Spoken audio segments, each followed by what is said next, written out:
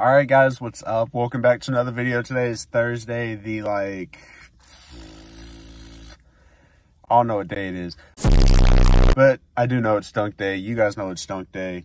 So going into today's session, not really expecting that much, just expecting to jump like I did before I flared my knee back up. I am a little sore from my workouts this week, mostly in my upper hamstrings. So I'm just going to make sure that I get a really good warm up before I start, actually jumping.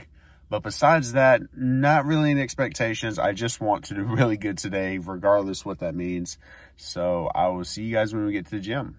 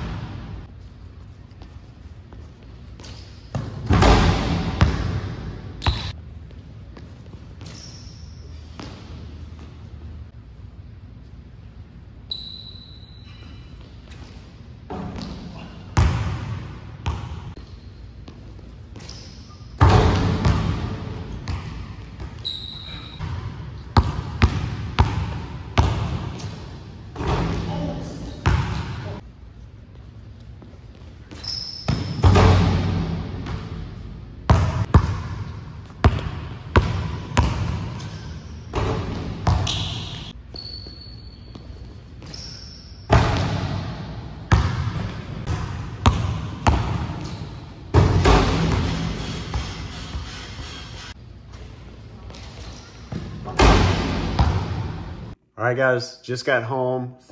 Today's session was okay. Leading up to this session, I was like expecting, maybe not expecting, but wanting to like just go absolutely crazy. Obviously that didn't happen. I made some good dunks, but didn't go crazy, but it's okay. It's a process. As you guys know, I have like a 25-minute timer to jump.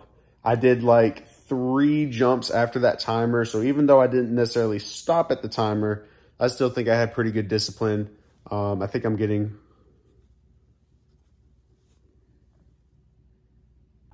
better at it. Overall, today's session was okay. I'm happy with it. Ready to get back in the gym tomorrow for my last day in the gym for the week, and then recover for the weekend and get right back to training on Monday.